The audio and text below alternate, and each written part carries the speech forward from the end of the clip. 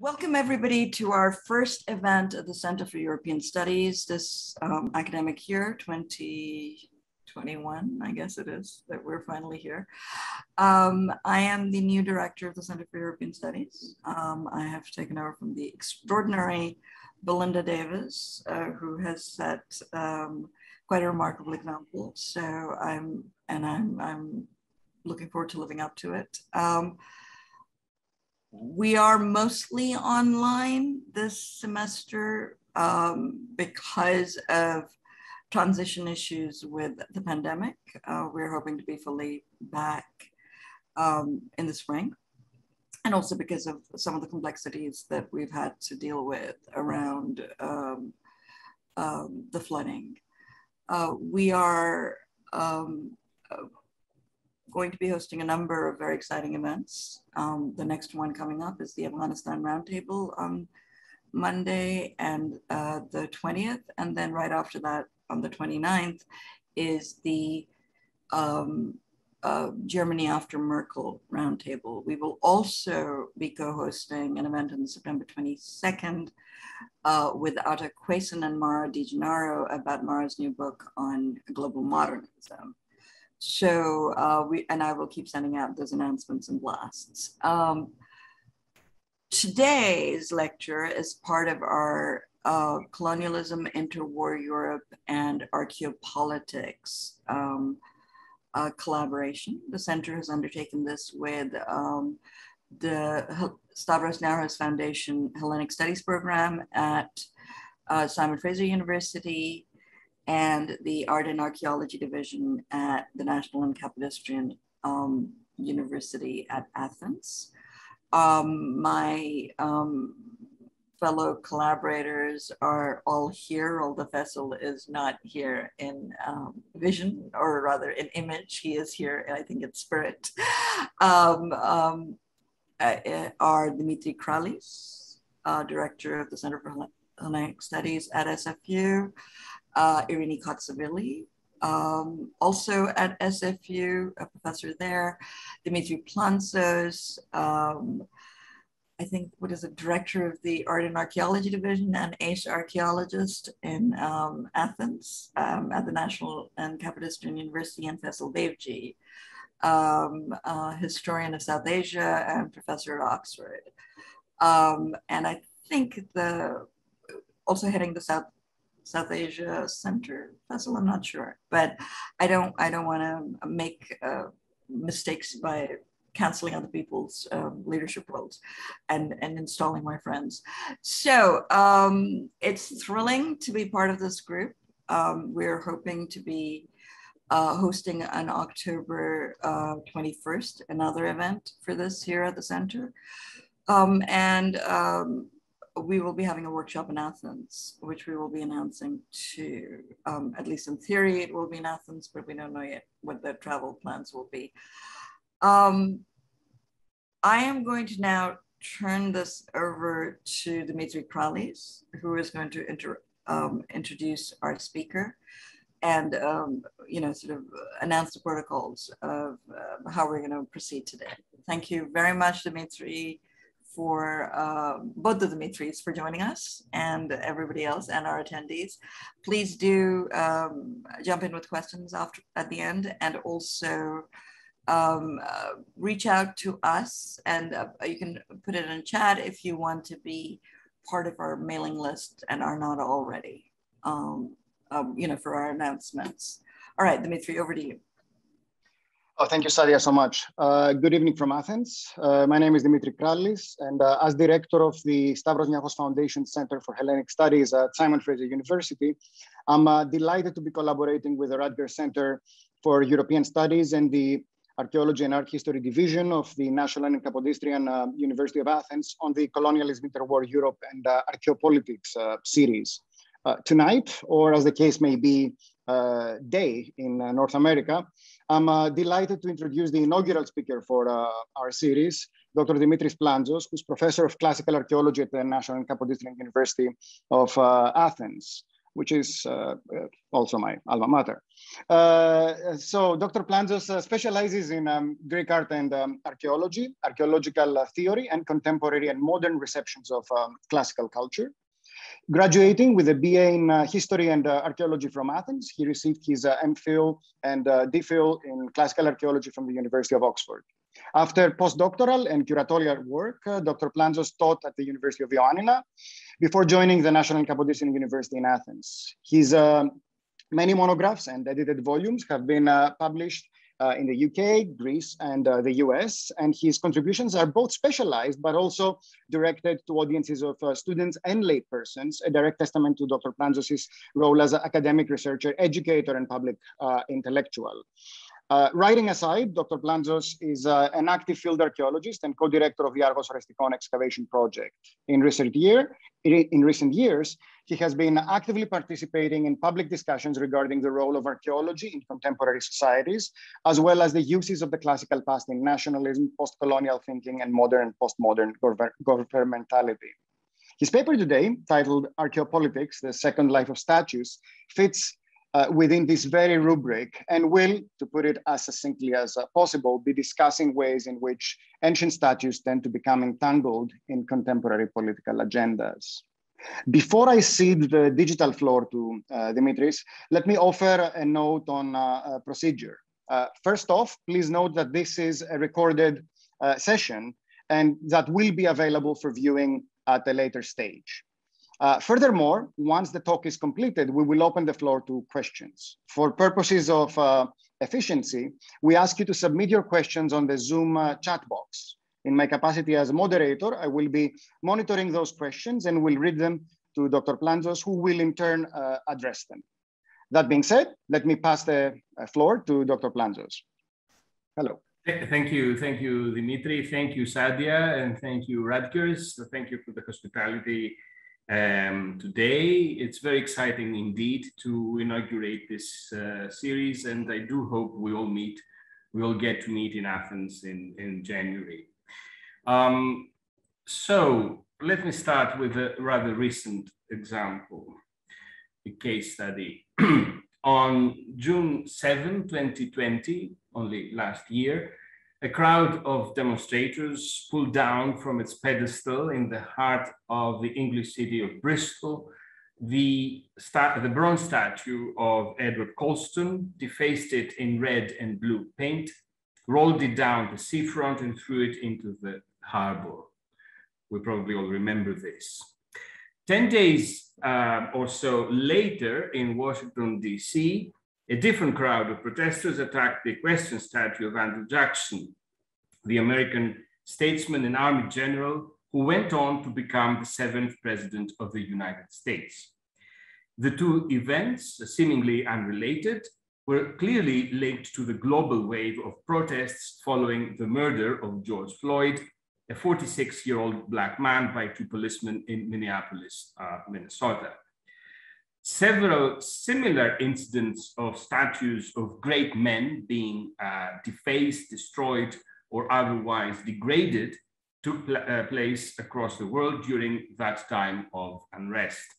What triggered these attacks was a generalized sense of anger against the ideologies and acts those statues represented. Colston, long celebrated as one of England's great philanthropists, has also been exposed as a slave trader, and Jackson was a slave owner whose plantations prospered through cotton trade. Edward Ward Carmack, shown here, was a lawmaker and newspaper editor in Nashville and Memphis in the early 1900s, who endorsed the lynching of 3 Black men who were trying to open the grocery store. In the eyes of the destroyers, these seemingly innocent works of public art appeared as ideological powerhouses, to use the phrase coined by Verity Platt. Their artfully executed bodies of bronze or marble were found to compress entire systems of authority diffused through the social system by a ruling class disguised as a benevolent band of merry art lovers. What comes across with such actions of public violence is a strong political message penetrating our present field of vision. We all by now understand that the past materialities we theorize, consume, and recycle as art may, and most commonly are, used as carriers and generators of political meanings in and about the present. And although monuments like the statues showing here have long been recognized as agents of a state-driven politics of memory, we need to work quite a bit more on the strategies and the templates, the gestures, the performances such politics entails. This deeply biopolitical strategy of allowing the past to inform and regulate the present, I call archeopolitics. Not so much in the sense of a politically driven or burdened archaeology, which is the sort of use most common now, but more with an archaeologically configured politics in mind. So not so much as in a sense of an archaeology that becomes political, but in a sense of a politics that becomes archaeological. For if monuments like the three bronze statues mentioned here need to be edited in order to reflect our present resolution to form a society more just, more inclusive, less censored than the societies we inherited from the 19th and the 20th century, then so does our relationship with the past, and its material remains at large. Our collective archaeophilia, it would seem to me, our apparently shared drive to live our present through constant archaeologies of the past, has enabled these systematic employments of politics of a life, a bios that presents itself as an abiosis more often than not, or than it should. What I will be arguing today is that through repetitive performances of a seemingly inherent love of things ancient, we, as bodies, as communities, as national subjects, as supranational congregations, or as cyber citizens inhabiting fast emerging global escapes, have learned to adapt to the authoritarian archeopolitics of our present, or often enough, deploy our own archeopolitics. This drive I shall call archaeomentality later on. That is the management of life and living as an archaeolatric ritual taken to its extreme, even if this means a politics of death and of dying. A politics that, in its negation of life, ends up disavowing the very past it is supposed to venerate. But let me revert to the examples I have promised you in my abstract. Let's go back to July 1939. It is the 11th of July, and a bizarre ceremony is taking place in the seaside town of Tarragona in northeastern Spain.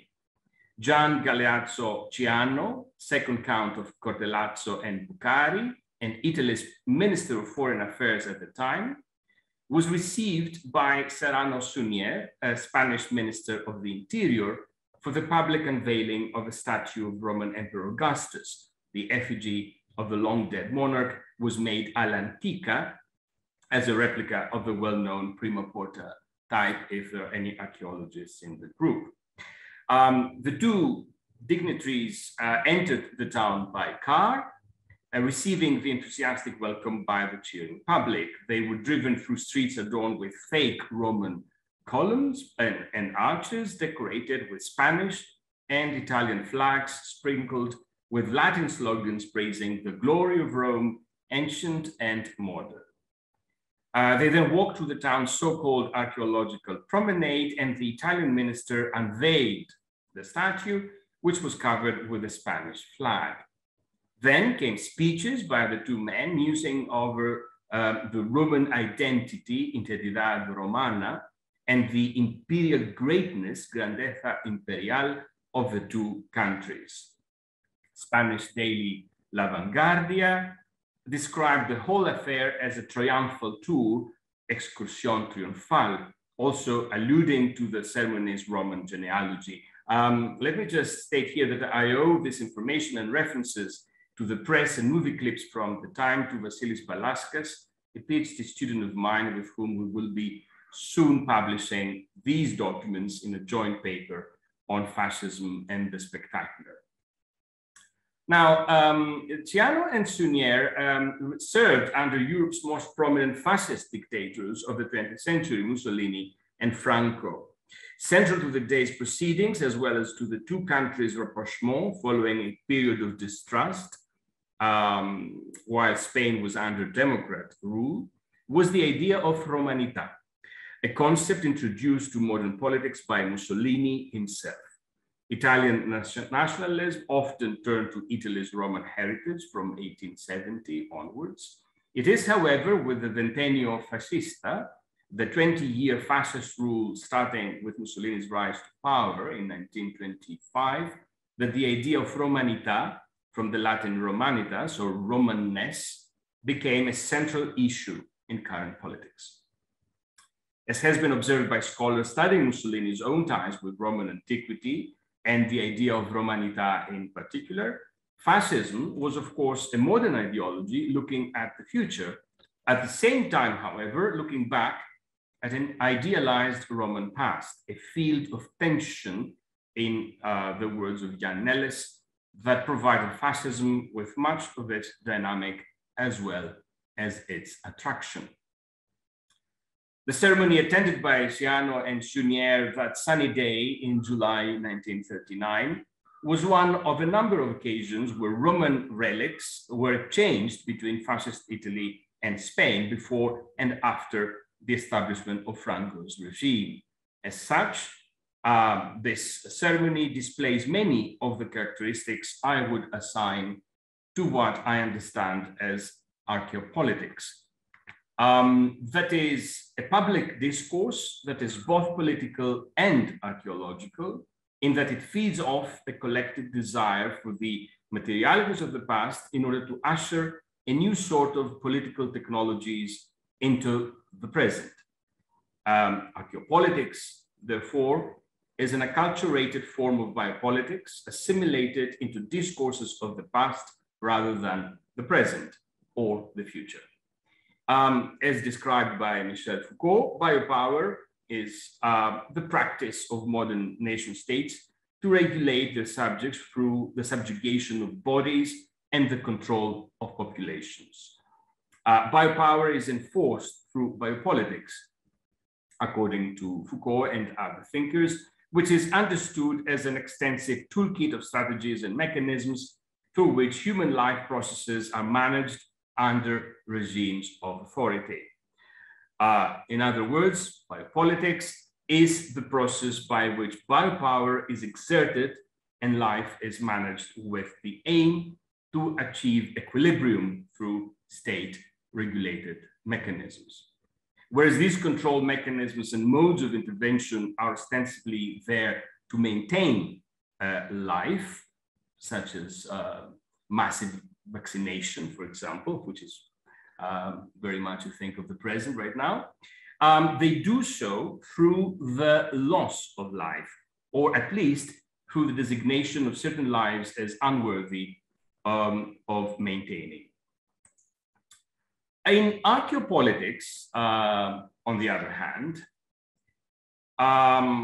control over life, I think, is disguised as a noble kind of love of things ancient, what in Greek we call archaeophilia, an aspiration to a higher life model that is not imposed to anyone, but ought to be inherently felt by everyone. We're all supposed to love antiquity. As a result, whereas biopolitics strives to organize entire populations according to a newly set disciplinary and regulatory economy, archaeopolitics mobilizes archaeophile sentiments in order to manage life in the present. And as the examples discussed here will show, archaeopolitics is effective because it is at the same time corporeal and performative. And we saw that in Spain, and we see some more of it later on. like biopolitics, archeopolitics affects, informs, and enables modern technologies of governmentality. That is, the organized practices through which subjects are governed, a concept to which I will return below. Now, through the deployment of classical antiquity as a biotemplate, these public gestures of archaeophilia were meant to inscribe Mussolini and Franco's fascist notions of empire onto their ever-ready, always available populations.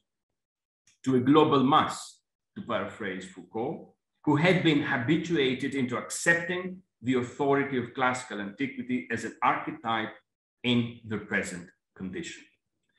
An archetype, to be sure, confirming the ruler's right not only to make live, but also to let die. Foucauldian biopolitics, therefore, is not merely about sovereignty and the ruler's ability to govern through the disciplining and punishing of his or her subjects. By exercising its biopower as power over life, this particularly modern form of government redefines the national population and reframes politics itself through both mapping the nation and sorting the bodies of its citizens. For if a nation's sovereignty is all about maps and the cartographic consummation of the nation's primeval ties with its ancestral land, modern biopolitics is principally and explicitly about sorting the bodies of its population into those that belong and those that do not.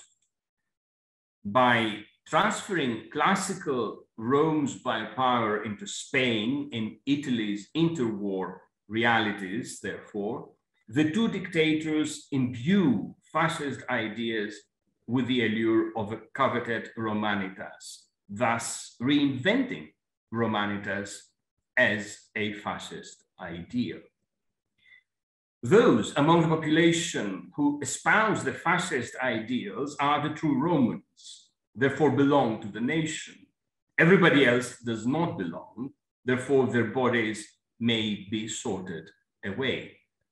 And it should be added that for all intents and purposes, the version of antiquity the two dictators chose to promote, as is always the case with the sort of antiquity promoted by archaeopolitics, was a thoroughly imagined one. It is this notion of a shared classicality among an assortment of other versions of patriotism that would turn the subjects into a well-organized mass of disposable bodies, happy to be made live as modern versions of an imagined, of their imagined classical selves, or if it should come to that, to be let die. Now, in the remainder of this paper, I will be turning to the 21st century and the case study of contemporary Greece in order further to explore archaeopolitics in its current manifestations. I shall continue with the theme of classicizing statuary and its corporeality as a means to claim national space, negotiate historical time, and in effect express political identities, be they already established or still in the making. April 19, 2019, a bronze statue of Alexander the Great showing the Greek conqueror as a teenager was unveiled in central Athens. George Kaminis, mayor of Athens at the time, on whose initiative the unveiling had been organized, stated at the ceremony that the cultural heritage of Athens is now enriched even further by the addition of the statue in a central spot of the Greek capital.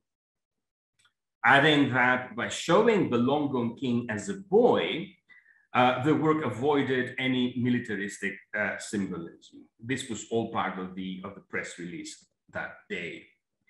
The statue itself, a rather mediocre variation on a well-known classical type, was the work of Greek modernist sculptor Yannis Papas, who had died in 2005, many of whose other creations, mostly effigies of Greek politicians from the 19th and the 19th and the 20th centuries, they're all men, sort of great Greek men, persistently adorned the city's parks and squares, Venizelos, Trikoupis, and others.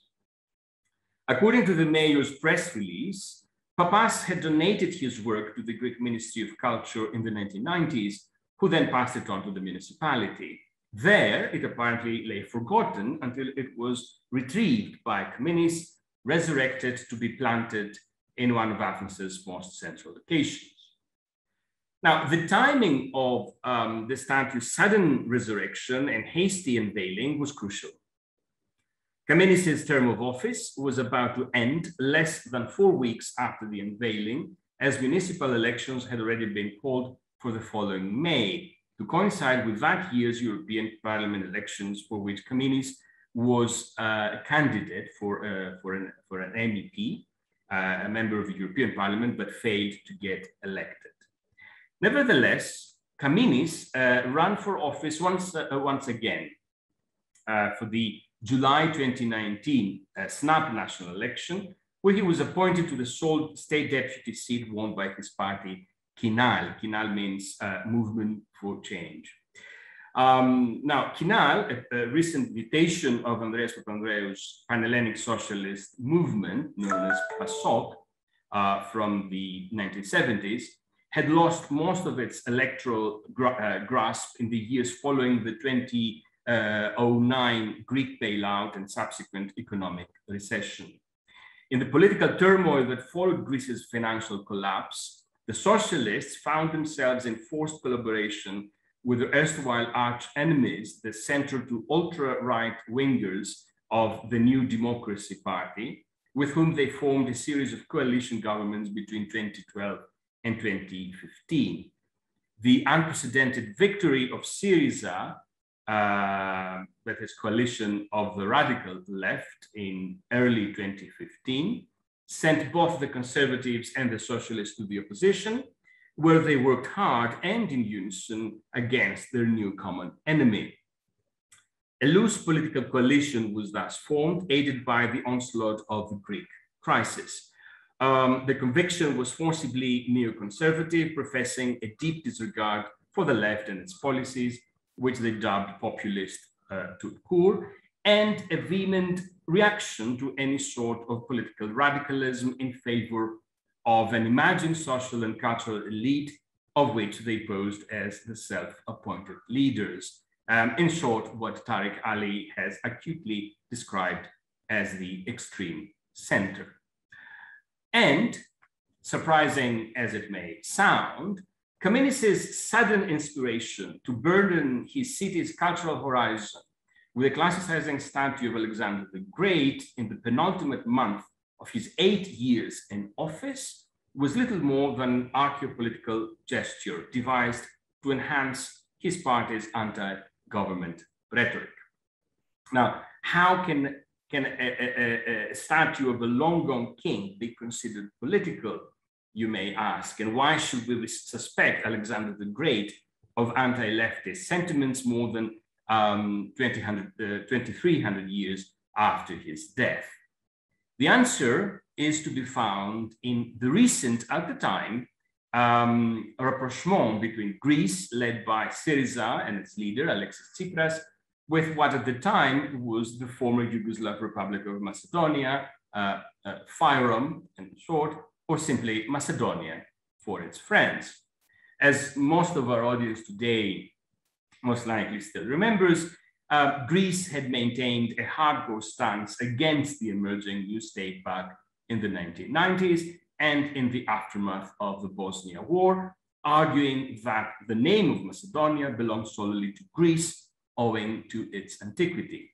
A sudden surge of Macedonian archaeology took Greek public imagination by storm, aided by a series of important archaeological discoveries from the 1970s and the 1980s that brought to light what most scholars believe to be the royal necropolis of Ege, lying in the vicinity of present-day Vergina, a small town securely situated within the Greek borders. These archaeological discoveries gave everyone in Greece, scholars, state officials, and the general public alike, legitimate reason to celebrate archaeology, and in the face of Manolis Andronikos, Vergina's excavator, to honor historical commitment to research as a way of revealing the nation's true origins.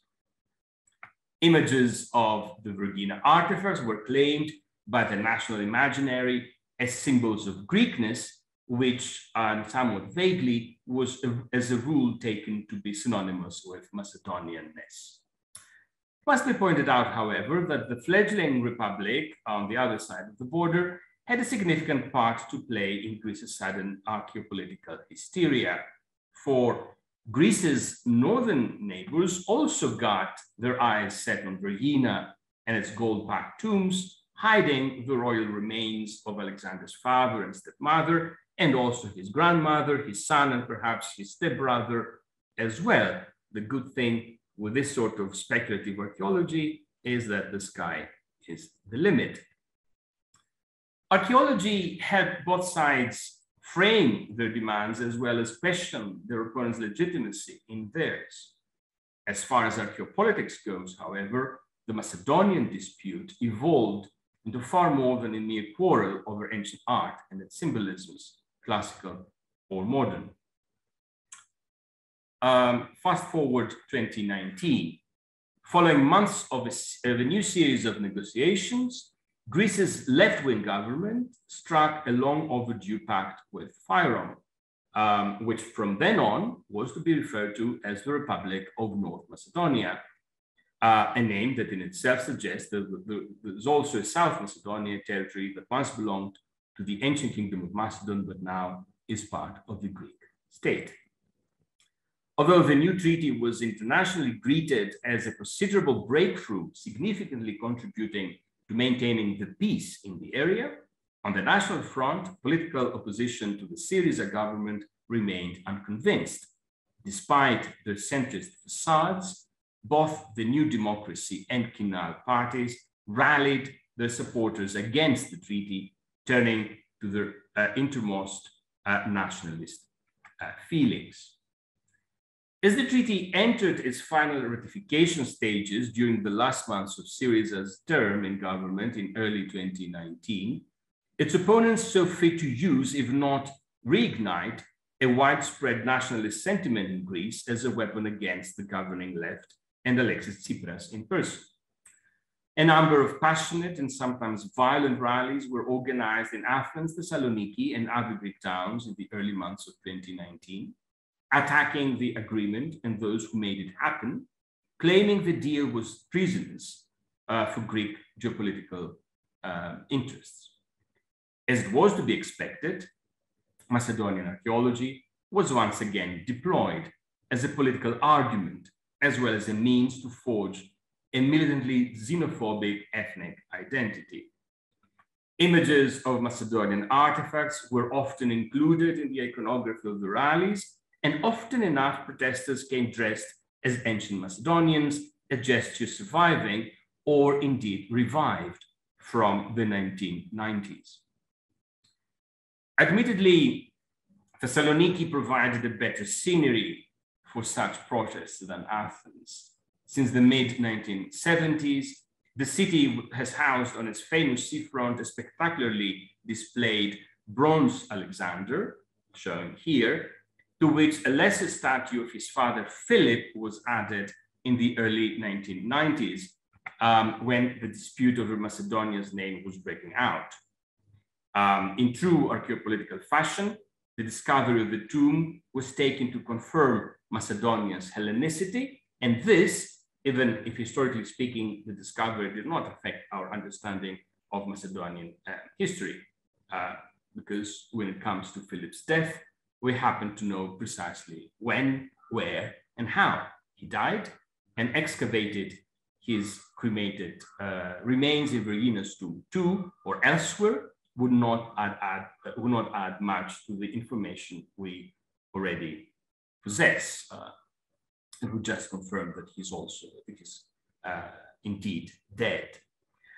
Further, the actual political dispute between Greece and the then Fyrom was pretty much an unsettled record from the 19th century and had nothing to do with Alexander and the tomb supposed to belong to his father. The two statues, therefore, were erected in Thessaloniki not as historical landmarks alluding to the city's antiquity, but as visual reminders of the city's and indeed the nation's at large struggle against those threatening its present by questioning its past. It is certainly no coincidence that the awkward placement of Philip's statue on a random crossroads in downtown Thessaloniki, doing very little to highlight the work's artistic value such as it is, seems only to be explained in view of the city's archaeological museum standing nearby, where at the time of the statue's erection, the spectacular finds from Vergina were still exhibited before the move to the museum on the site in Vergina itself. Thessaloniki and the Greek side at large was not alone in this slyly improvised game of archaeopolitics. North Macedonia, or simply Macedonia, as everyone insisted on calling the former Yugoslavian statelet back then, despite Greek protests, based a great share of its diplomatic effort between the early 1990s and the late 2010s on archaeological imagery.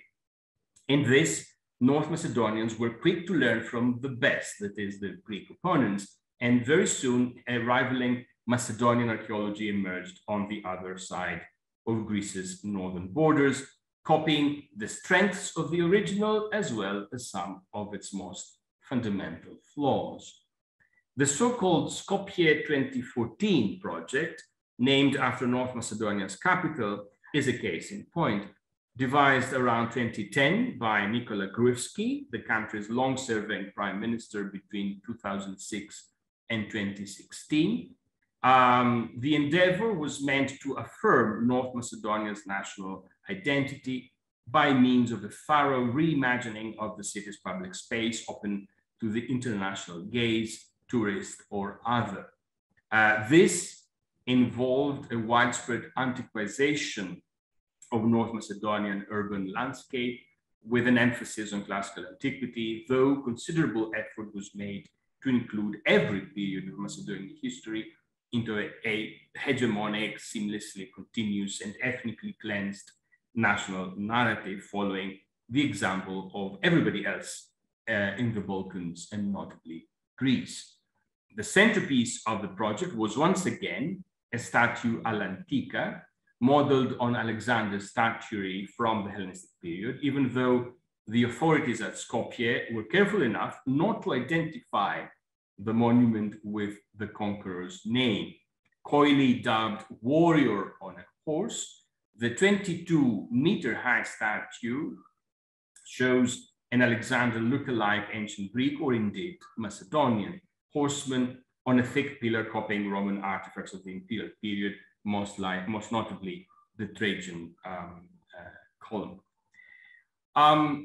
As a collection of already outdated copies of European elsewheres, as acutely described by two of its most eloquent critics, Andrew Gran and Alexander Tarkovsky, Skopje 2014 organizes its audience according to a template both exceptionalist and exclusionary.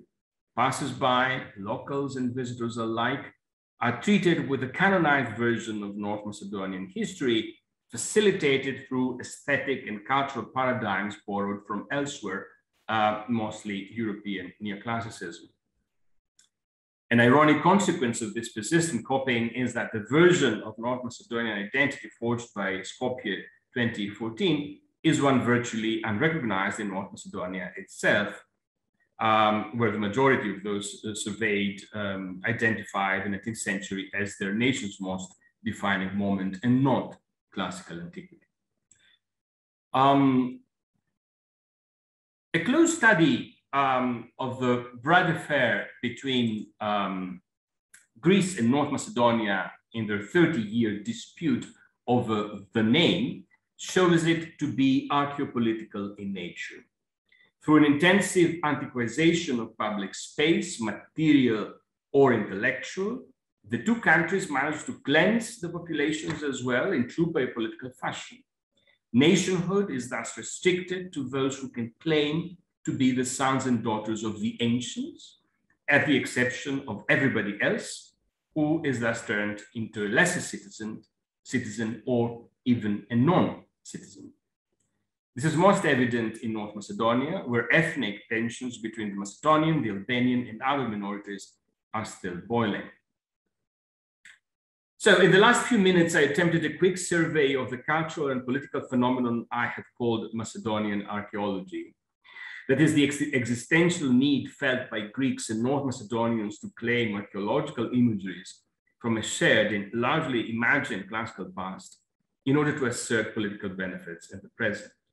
I did this in order to show that this frantic repurposing of public space and the public sphere at large is both crypto-colonialist in the sense explained by Michael Hertzfeld and biopolitical, which is the deeper meaning of archeopolitics, that is both crypto-colonialist and biopolitical.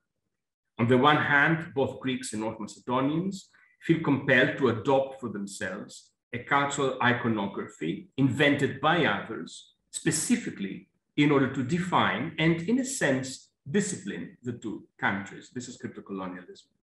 And on the other, both communities resort to archaeology in order both to map their nation as well as sort themselves and others. This is archeopolitics. As a result, this systematic repurposing of public sentiment over the classical past and its reenacted materialities affects not only the states we all live in, but also the ways in which we live in them as minds as well as bodies. So this is the notion I have already introduced as archaeomentality based on Foucault's idea of governmentality, that is the organized practices through which subjects are governed. I argue that like biopolitics, archaeopolitics affect, inform, and enable modern technologies of governmentality.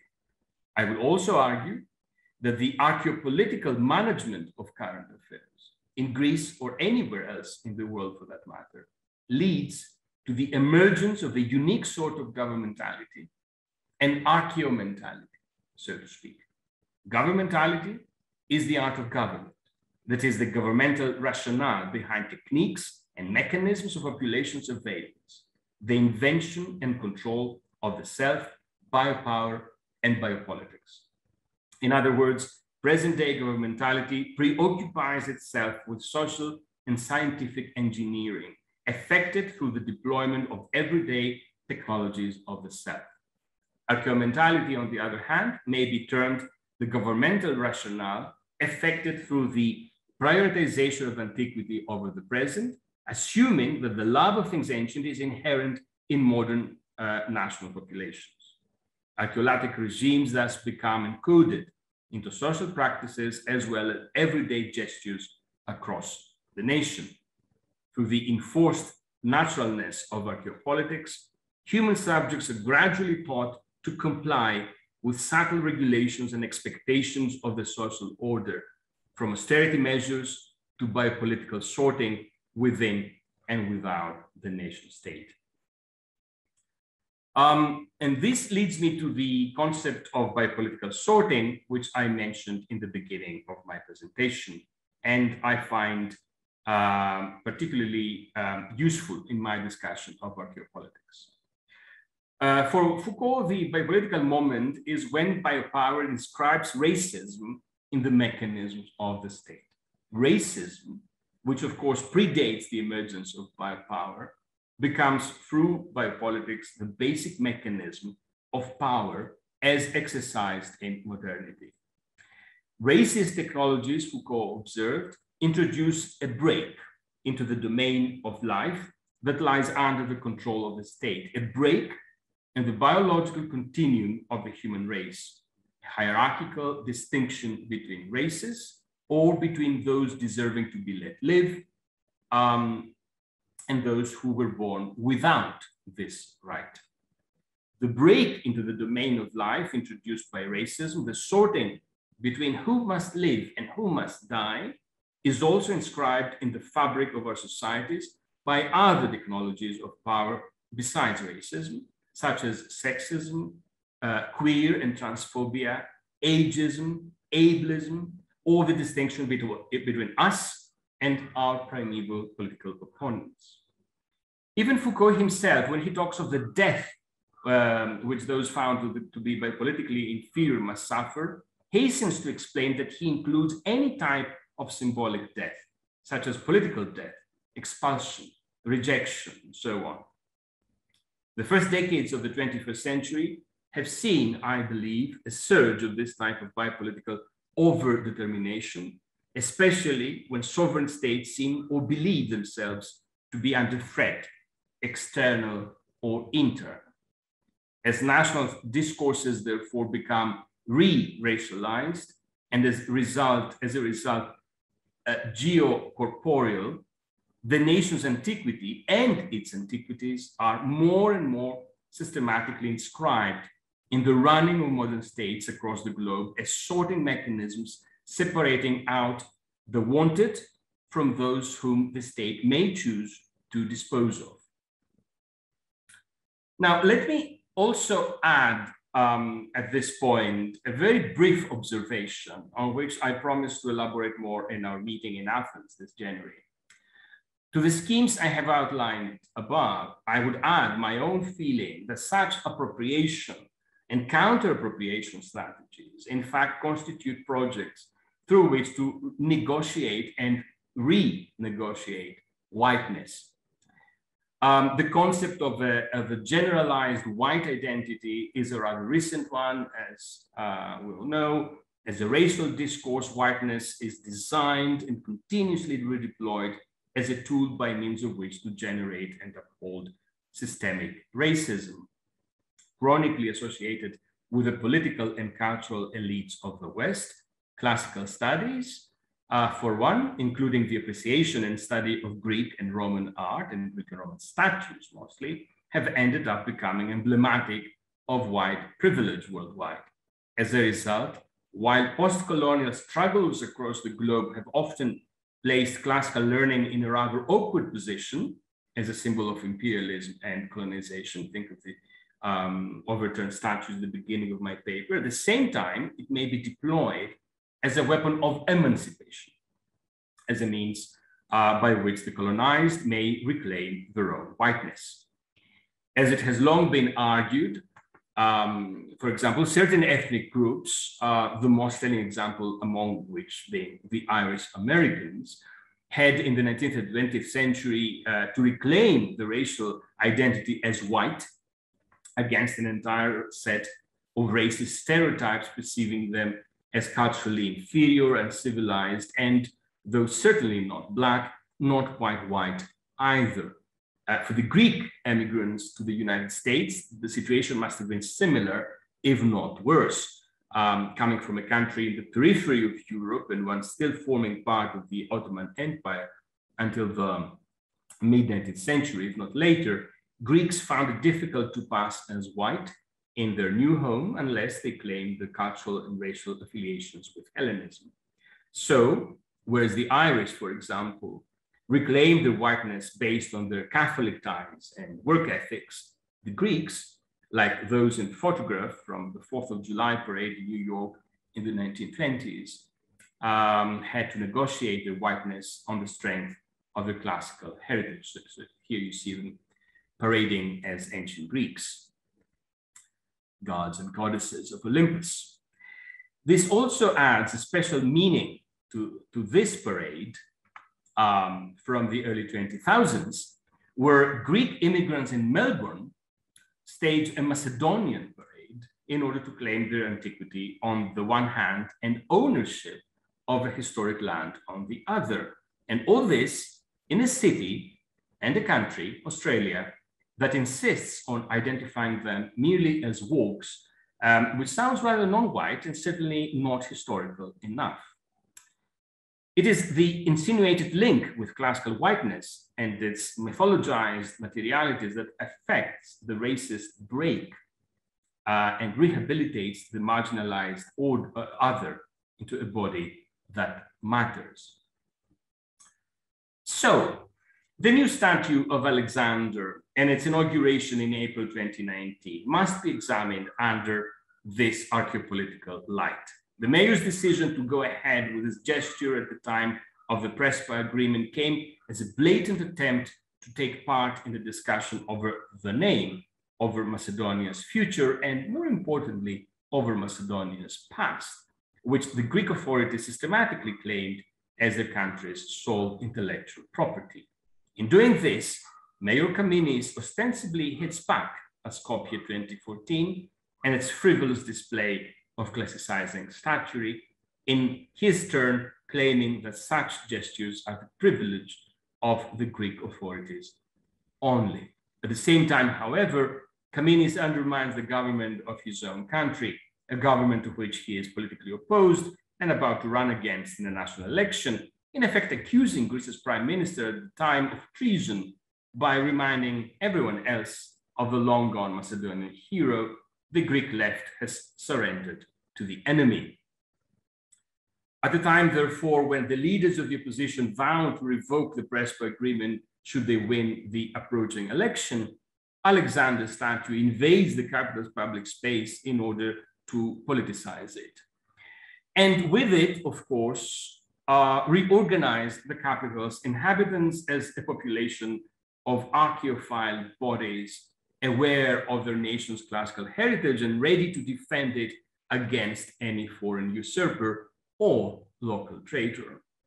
The new statue is used to administer to the Athenian demos its rediscovered shared classicality, which in contemporary Greece functions as an alter ego to patriotism. Athenian citizenry is then reorganized into a mass of disposable bodies happy to be made live as modern subjects to an ancient king, or if they must, happy to be let die by the long-gone conqueror general. As a political gesture, the inauguration of the statue strikes me both as old-fashioned and as post-democratic. On the one hand, it regresses to an old-school kind of public space politics that has remained unchanged since the interwar years, if not earlier. And on the other, the decision to carry out the inauguration as a political stand of sorts is post-democratic. That means to substitute state policy, turning it into an empty shell through a performance of highly politicized archaeology. The statue here is used to repurpose antiquity on behalf of a politico-economic elite who mobilizes public sentiment through a call to archaeolatric as well as pseudo-historical sentiment. Although I do not mean, of course, to suggest that the mayor of Athens at the time was a fascist or even that his politics was. His deployment of archeopolitics as a means to sort out his city's population cannot help but bring to one's mind the systematic attempts at repurposing antiquities from the interwar years. What we witness is an attempt to govern modern populations through the bodies of the ancients, a conscious effort to map contemporary urban life based on the archaeological sentiments inscribed into the population. As with Mussolini and Franco, Alexander's statues in Athens, Thessaloniki, or Skopje are not set up as mere declarations of national sovereignty, nor do they stand as its representations alone. They are deployed as tools through which to reformulate the political, while at the same time undo the demos in the sense when Brown is using the term. For if we accept that after an almost decade-long worldwide economic recession from 2008 to roughly 2019, followed by a global pandemic in 2020 and 2021, we have entered on international scale what has been described as the post-democracy stage in our societies. I would suggest that archeopolitics, like biopolitics, tends to fare better under this new regime. Archeopolitics, as a post-democratic tool in itself, is devised as a means to mobilize identity consolidations in times of uncertainty, and furthermore, to inform our imaginings of our pasts into the future. Thank you. Thank you so much, Dimitri, for this very rich presentation, both on the visual side and, of course, on the analysis. As we wait for questions, I think that I would like to claim moderator privilege and get the ball rolling, because there is a lot that was kind of stirred in my mind as you were giving these images, and I want to think a bit about the specific location of that statue, because that in and of itself opens us to interesting interpretations and counter narratives. Just opposite this statue is one of the few buildings in Athens where you can still visibly see the pot marks of bullets from the Dekemvriana, which in the Syriza narrative of from Indignados to taking power was central in sorting Greeks into different categories as well. So it's almost as if that statue is attempting to lead the population past one sort of use of the past, more recent archaeopolitics if you want, through the claim that it makes on space, towards another one, nostalgic perhaps of the 90s, that might have been nationalist, but at the same time before all these crises that strike us. So it's a fascinating location that we have there. As a Byzantinist, I'll ask you a question, however, that takes us a bit further back. When I look at sort of the history of the polity that we describe as Byzantium, or the medieval Roman Empire, or the succession to the Roman Empire in the East, I see similar phenomena of uses of the past and mobilizations of the past by Christians and pagans as new identities are reformulated in new emerging regimes in the Mediterranean world. And I wonder, as an archaeologist and as a student of the ancient world, how you see this modern archaeopolitical sort of work and thinking, perhaps applying to earlier periods where perhaps parallel phenomena might be taking place. What can we take from the modern theorizing into thinking about these questions in, let's say, my era? And I'm thinking about Roman laws on how, in the Christian era, on how to treat statues that were religious as cultural monuments and denude them of their sacredness. I'm thinking of Choniatis' evocation on the classical past and things like that. Certainly. Well, we all know that it's rather shaky to try to even believe that we have always been modern, that modernity is just comes back in cycles. I think we would have to try very hard to find a truly biopolitical or archaeopolitical, as I would call it, use of the past in the past, Rome, Byzantium, or I don't know, medieval England. Because the idea about archaeopolitics is not that it's just archaeophilia. Okay, people tend to love antiquity, to like or dislike ancient art, or classical art for that matter. But the idea that there is an embodied rationale behind our love, that the past is ours, and that it is us, it defines us, and then we have to fight for it. So if we find a Byzantine emperor or an English king or a Viking warlord, whoever, who sends their men to battle, claiming this sort of archaeological arguments, then I would be interested, and I would be willing to sit down and look at the specifics of it to decide, to determine if this is biopolitical and archaeopolitical or not.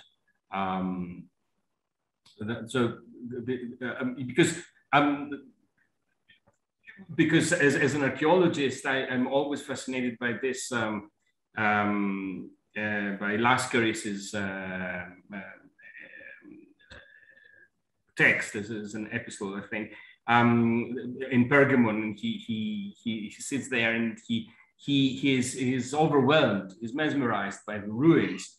But he doesn't call himself a Greek. He says, well, we are sort of Greeks. We are Greek in a sense, he says. He doesn't, and he certainly doesn't mean this about his subjects. He says, well, you know, we're ancient enough, but yeah. I just want to interrupt for a second and say, since Jonah Siegel has a question there, and there are also some questions in Q&A, but I have I've put him up there to allow him to talk. Jonah, if you want, we can also you can show your face too, but it's entirely up to you. Don't want to put you on the spot, but since Jonah is actually going to join us in Athens, hopefully, I thought it would be good to allow him to introduce himself and ask the question. Oh, sure. I don't know. Oh, my goodness. I'm not sure I can show myself. I don't have that option. I will just... That's no loss, but I mean, either way. No, but I think that, well, now that let me make you a panelist for a moment. For whatever, give me a second. I'm learning. Be a lot of buildup to a very disappointing conclusion, really. Well, actually, as it turns out, I can't do anything about it because I can't seem to. So ask your question anyway. All right, so I'll be a disembodied voice. I'm sorry. My name is Jonah Siegel. I'm at Rutgers in English, and I'm very. I was intrigued by the presentation. I had a sort of a conceptual political question given the presentation. I'll just read what I said because it'll be quicker. I'd like to hear more about the relationship between desire and manipulation, or between politics and ideology. So I wrote down that archaeopolitics is a collective desire for the materiality of the past.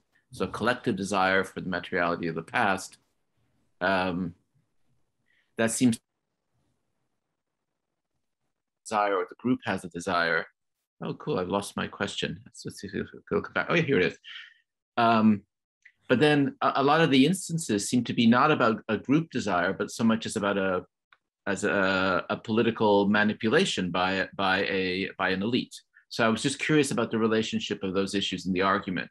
It's clear that this argument wants to be more, or is more, than about propaganda or a subset of that. So but you know, given that the instances were not like this group expressing a desire so much as a set of specific political agents trying to manipulate public opinion, I thought this might be an opportunity to kind of tease out the distinctions that the project wants to make, but that the instances might be pushing in a different direction, if that's fair to say. Well, the way you put it, you sound right, but my definition of archaeopolitics is not that it is a collective desire for the materialities of the past, but the assumption that there is such a thing. The pre-assumption that your public, your citizens, the members of your party, the members of your nation, love or owe to love the materialities of the past, that they have inherently, because they were born Greeks or Italians or whatever, they carry in themselves this desire for the materialities of the past, and that they ought to be ready to even sacrifice themselves for this, to honor this desire and this past. So this is what I mean by a politics that becomes archaeological. Not that it tries to invest a statue with a meaning. All statues have meanings, but the idea that your political arguments become archaeological. They are performances of excavations or of museum exhibitions or displays in the public sphere of statues and that sort of thing. So this is what I call archaeopolitics. The assumption that there is such a desire, and then the manipulation of this desire in order to affect your political gains of purposes based on the past rather than the present. And of course, this is something that other people have noticed, and For example, I remember the very well-known description of the Pergamon altar in the first pages of the novel, the Aesthetics of Resistance. I can't remember the name of the author right now, German. Where obviously he understands that this massive art had a political meaning back in antiquity, which he uses to explain how art works bipolitically in his present, which is Germany of the 1930s. All right, thank you. That's a really helpful clarification, I think. Thanks. Let me also, if I can jump in for a second on that, right? I mean, what's interesting is how that manipulation can also become very successful in the creation of desire, right? So I'm actually thinking of the Indian case, where, you know, all the stuff around Ayodhya and the Babri Mosque and the destruction is I mean, there are instances in Greece also, but in India right now, it's been extraordinary. And I mean, I found myself at a conversation where I was actually going to be talking about on New Jersey State Television, and I said I was doing some stuff on the reception of antiquity and archaeology, and this guy, a part of the Indian diaspora here, suddenly started talking about the Ramayana having mapped all of the world, all of the Indian world, right? And then proceeded to give a defense of Modi, right? And so it was a kind of, and in India, it's been, I think, quite successful as well in the current Hindutva moment. So in its ability to mobilize a kind of a political affect, it seems to me to have been quite something. Now, how that's working, I don't presume to know fully, but we'll be talking more about this on October 21st. Let me point. It is working because it is a very convenient vehicle for racism, because it runs on the same line as racism. Because if you're ancient, you can't be asked to share your land with newcomers, with people who are not as ancient as you, or who are a different kind of ancient than you. So this is a problem solved. There's no way you can negotiate anything, because you are ancient, you're classical, you're Roman, you're Greek, and they're not, and that's it. So this is why it works. So we have a question from Yael Zerubbabel. How would you compare the role of statues in the public sphere to the role of official iconography, such as the use of ancient imagery on coins, money, or festivals performed in the public sphere incorporating archaeopolitical expressions?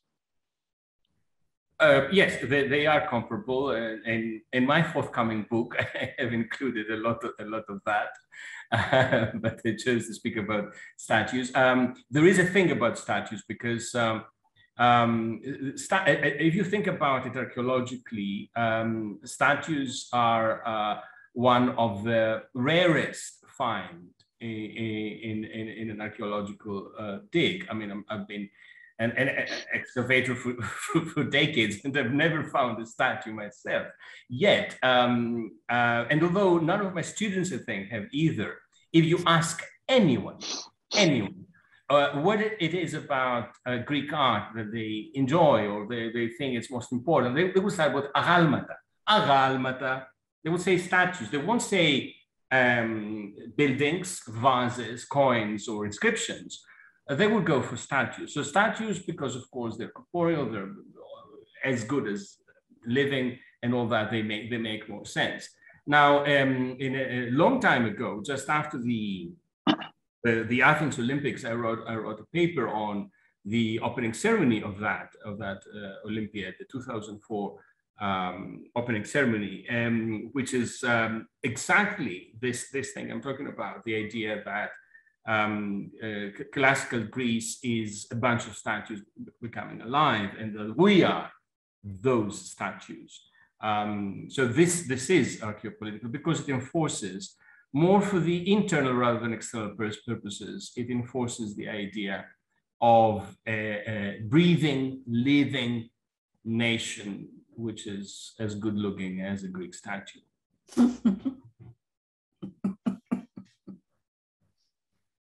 Dimitri, Sorry, yeah, I'll keep that as an argument. And I'll move to Jesse Siegel, who thanks you for this terrific presentation and is wondering if you can address the conflicts created by archaeopolitics in terms of how to use the past. In former Yugoslav Republic of Macedonia, there appeared to be a debate about whether the archaeological past in the form of significant ruins should be sacralized or modernized to create historical claims in the present. I'm thinking, Jesse notes in particular of Lake Ohrid, where at least in 2015, the Macedonian government was constructing a university on concrete supports over the top of ancient church ruins, sacrificing the ruins' integrity to advance the claim that it was the site of the first Slavic university. Yeah, also I didn't have the time to go into Skopje 2014 project very much, but I should add, because it's unfair not to, that it's no more. I mean, they after the agreement with Greece, they decided to take it back. So most of those statues are now down, back again. So, but there's a notable turn in North Macedonia towards their medieval past. So which is also an archaeopolitical decision to make. So the idea was that we have to choose between different versions of our past, which is nationalism 101. You have to write down a coherent, linear historical narrative for your nation. So in the beginning, they tried to be like Greece, so to go back to antiquity and take it from there. And as you know, in Greece, the problem is always Byzantium. We don't really know what to do with it. Parigopoulos had a good idea, so this is what we're doing still, all those decades after him. But I think the Northern Macedonians decided to bet on their Byzantine sort of medieval past rather than try to claim Macedonianness going back to antiquity, simply because they don't have the archaeology, meaning that they don't have the sites. So because this is I think crucial for this sort of argument, the idea that if the land where everything happened is in your nation state now, then you can lay claim to it. If it's not, it's a problem. So this would explain Ohrid, I would think, and this would explain why the Greek state is not really interested in what's going on in Byzantium and Thessaloniki in terms of archaeology. Yeah. So they're happy to get rid of it or redo it in a sort of fake version, because they're not really interested in it. Yeah, because it doesn't fit the Paparigopoulian continuity with its Roman. It's not crucial for the Hellenic narrative, so it can go. But what you discuss about the embeddedness of monuments in space raises questions of autochthony that then can be connected directly to the racist lineages that you want to discuss. This is. Irini, you want to ask your question? I should not be reading your words. I didn't want to interrupt. Thank you for the wonderful presentation. I wanted to ask if you could please comment on the female figures and statues in the imagined Greek past. If something can be said, particularly in Athens, or do we have any examples, or what is the gender dimension of archaeopolitics as it is in place, manifested in the capital of Greece? You mean statues of ancient Greek women? Yes. Were there any? I mean, as Exactly. usually say to my students, ancient Greeks were all men. There were no women in ancient Greece, obviously. Well, there are few. There are a few. There are some personifications. I think there's an Alantica bust of a woman that I think means to be Athens or the Acropolis itself, something like that. She's wearing the Acropolis on her head, repeatedly vandalized because it's in a really bad spot. There is a statue of Aspasia for some reason, I think mostly because she was Pericles' wife. I can't think of any other women. There's a Pericles, there's a Theseus, there's an Icarus.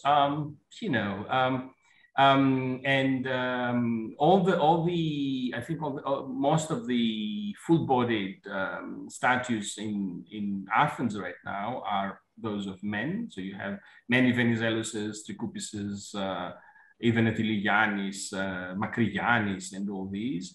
You have a few female busts, obviously. Aliki Voulioulaki, Papayani, who was executed, but not a full. I don't think there is any. Which again is an insightful observation in terms of how it's a male imagined or presented past and deployed, if you like, in the capital of Athens. In a way, this is the past we have inherited. The question with this is that whether we need to edit, as I said in the very beginning, we need to edit this past. Whether we should be satisfied with that, or we'll say, oh, it's okay. Well, the Greeks were a patriarchal society. What can you do? That's it. You have all those men sitting around writing their books. So this is what we can live with. We have to live with. But if we decide that we need to edit this past and we need to edit this art, classical or neoclassical, then we need to sit down and do some real work. And Mr. Papas and the late Papas and Alexander statue and Mr. Kaminis, are a rather an odd tune in this discussion. I want to say something which I find also very interesting, right? So the first time I went as an adult to Greece, I mean, I should say that as a child, I was taken with my parents to Athens, Prague, and Rome. Don't ask. I mean, so there we were, based in Singapore, and that's what we did. But and I still remember having nightmares because we went to the Acropolis, and then we were told about the birth of Athena coming out of the head, right? And for years I had this nightmare about it, right? Because it was just terrifying to me, this like head bursting open and a person coming out. That's a different story. I think I might start my current book with that story. But then I come back, thanks to Dimitri Kralis's invitation to teach in the Hellenic Studies program, right? And I had no interest in ruins at all. I had no interest whatsoever. But I wanted to, go teach somewhere else. So we went, and we were in Kefalonia. I think we started at Kefalonia, rather. And I remember that there was a guy who ran the kiosk in the port town. Remember, Dimitri? And, we were, and he was going to give us, and Ithaca was nearby, I think. And so he was going to give us a tour of everywhere that Odysseus stepped, right? And this is so ubiquitous as an experience in Greece, right? Where, speaking of it, the imagination of the nation, right? Where people are constantly, on the streets. This is, and also partly addressed to Jonah, right? I mean, the kind of a capacity to get mobilized by this, right? So, he was going to give me a tour. Then, we're in Delphi. I'm in Delphi with another field school, and I'm given a lecture. The tour guide is giving a lecture about how this was the navel of the world and the center of the world, and even the professor leading the lecture has no problem with it, right? And I say something about Martin Bernal, just thinking that this person was radical. And like nobody is going to talk to me after that. Like literally all of these professors, right, including these supposedly radical ones, like literally formed this kind of huddle against me, and I'm outside it. And it was a revelation for me, because I actually thought this was all, you know, like, come on, these are, you know, progressive people and liberals at least, right? That they can't possibly have an investment. And so over and over again, right, I come up against this in Greece and have it over the past 13 years. And then one example was when I was in Crete, and I just walked into a leather shop, right? And this guy says to me, "You can't be Greek." And I said, "Okay." I mean, not trying, but okay. And he started talking about his DNA, how it's in the DNA, right? So and then about ancient Greece again, right? So what's really interesting to me is in a place like Greece is how deeply it permeates the imagination, right? That's kind of what's striking. But I have a counterexample too. And that is, and maybe it's not a counterexample, maybe it is what you're calling, maybe this is an effect of what you call the Archeomentality, right? Which is that it's so internalized, this notion that antiquity will decide for us, right? That in Pakistan, for instance, in the northern parts, a kind of relationship with Buddhist antiquity, Indo-Greek, right, and Bactrian, is then used to push up against the Muslim nationalism of the state, right? Look, that we have a broader history. So it also becomes a space of contestation. And it's one of the things that explains the destruction of the Bamiyan statues, the Daesh destructions in Syria, because there's the kind of secular nationalists claim these irreligious, so to speak, or non-Abrahamic histories as their own, right? And so then the Islamists come and destroy those because they're associated with the secular nationalists. So in the Middle East, this has been one of the contestations. So I don't know how you would think of that in relation to what you're saying, right? Because these are contestatory politics of the nation. Oh, this is why they're devised to be a field of discontent, to be a field of conflict, and this is why they're deployed. This is why they're put there. Although it seems to me that Greece is rather alone right now to be maintaining this sort of thinking in its neighborhood. I don't think this is as strong in Italy as it used to be. No, it isn't. Perhaps it never was. You get it in other parts of our area. You get in Bulgaria, perhaps. You used to get it in North Macedonia. You get in Albania sometimes. But I think you would have to try hard to find a sort of interwar politics so deeply embedded in Greek Greek imaginings of ourselves right now. Now, when you come to places like Syria and the Muslim conflicts and of course the Taliban and everything, there you have different factors at play, because there is this sort of quasi-religious distrust of art anyway.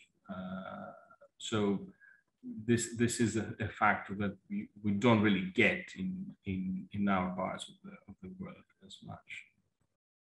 It is used, though. It is used in the archeopolitical rhetoric of Greece. The idea that refugees from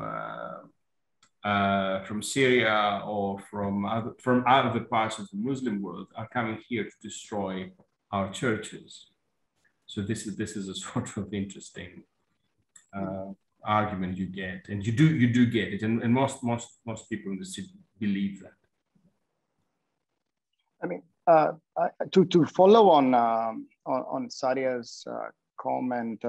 I think that perhaps because of the fetishization of the ancient past in school books that we basically get shoved down our throats from day one at school all the way to graduation and beyond.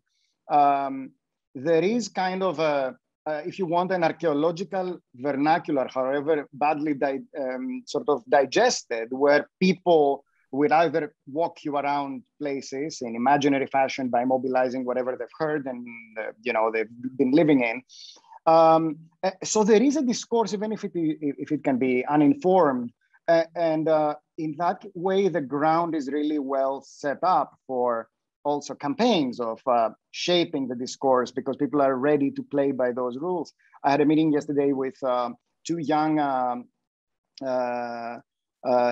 artists, writers who participated in the creation of a Greek graphic novel on Byzantine history. Theophanoi has come out, and they went to present their work at a Comic-Con event, and it was really fascinating because the moment they appeared with Byzantium in Comic-Con, which tends to have a bit of a certain audience that is more left, etc., immediately they were branded as either right-wing or religious, even though what they were trying to do is to disrupt the Paparigopoulos narrative of continuity through the novel and think of this Roman identity. So we are predisposed through our digestion of all this fetishized past, and then of course on how we canalize it on the basis of our own political stances, to really work with this past as in fairly intricate, not necessarily informed ways. And then of course, when you dump into that an organized narrative, we have ways of plugging into that and connecting.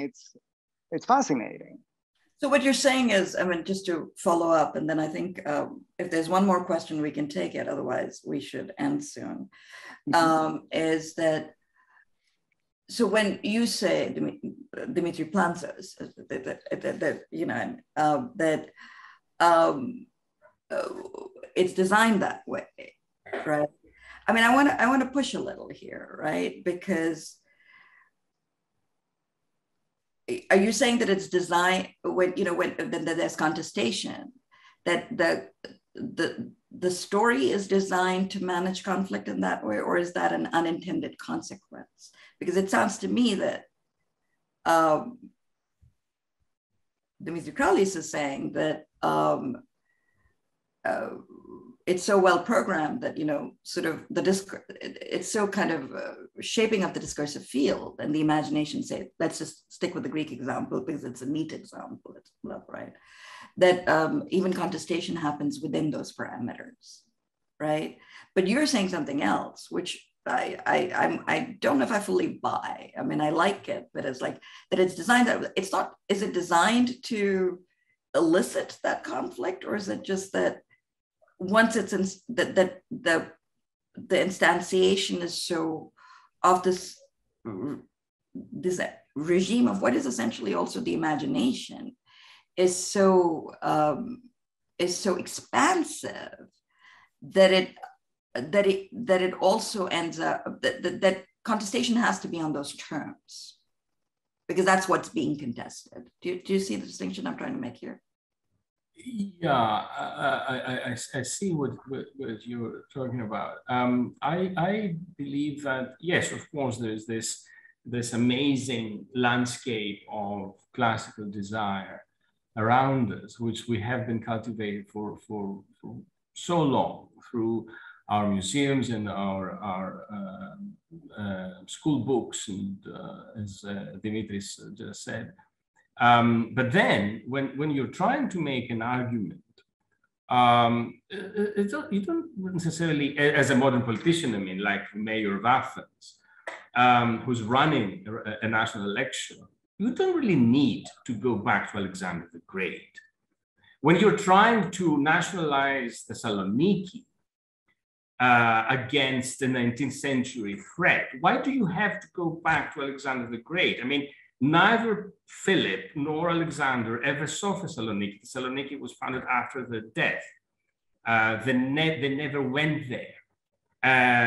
The Athenians had a party when Alexander died. They were so happy he was gone, and they revolted against the Macedonian army the day after. I mean, why on earth would anyone think that that Athens needs yet another statue, and actually a statue of Alexander? And it was done. Comenius was waiting 8 years in his office, and he did it 2 weeks just before he left the mayorship. And he just did it for modern, present-day political purposes. So this is what I mean by design. It's there, of course it's there in the books. He did not invent Alexander, but he did invent an anti-Syriza Alexander that day. And that was an argument. And it was like, you know, a nod to the voters who were going to vote against Syriza within the space of a few weeks. Because regardless what the government at the time was claiming and was arguing, the vast majority of Greeks was against the treaty and the agreement with North Macedonia. And they insisted that the name should be unchanged, that they shouldn't be called Macedonia or anything like that. So this is what I mean by design. You have this repertoire, this toolkit, and it just lies there. But then it comes a time when you use it, and it's very, very effective.